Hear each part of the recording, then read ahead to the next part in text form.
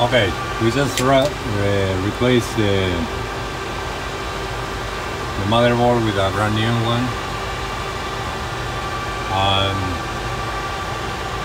now it's booting up. Okay, we cannot see the LED on the device net, but it's running. And let's check the controller.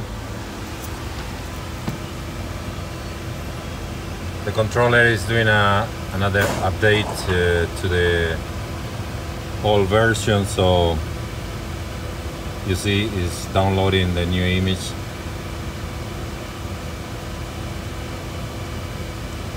To install the flex pendant as it was. So what we did is we just replaced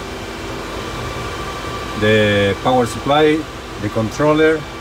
We kept the device net board and the compact flash. This is not the original, it's a clone of 16 gigabytes.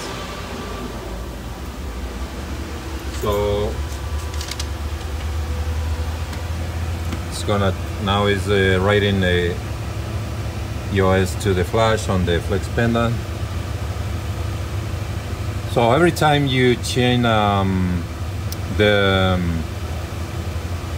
controller version, it's gonna do this procedure. It's gonna write the operating system on the flex pendant that is needed to handle that controller. Okay.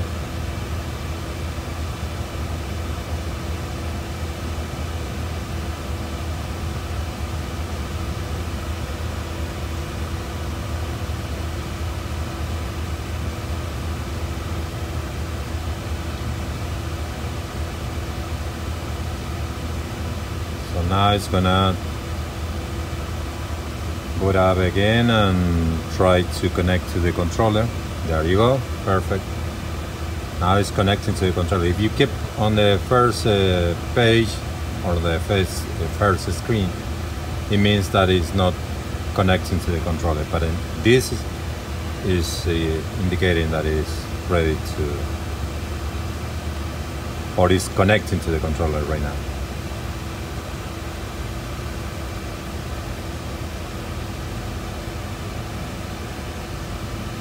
Okay, so what we are gonna do is, even though we have a system failure, we're gonna restart in advanced mode to the last faultless system. Okay.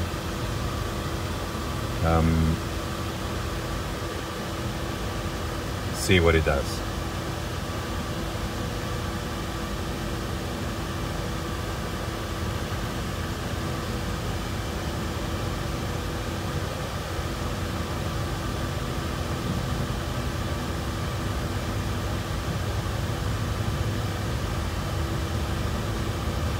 Okay, again it's connecting.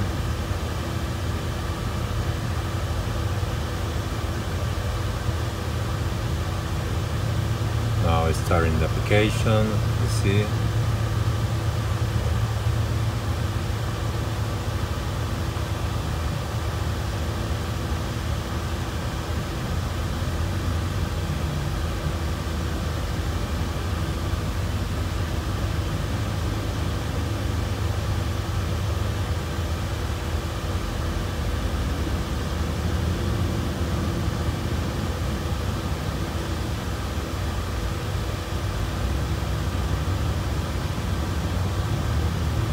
Okay, so let's check the calibration. It says that it's calibrated. Okay, so now we need to restore the okay, we're gonna restore the data from the SMB memory to the controller because it's new, and go from that. Okay, thank you.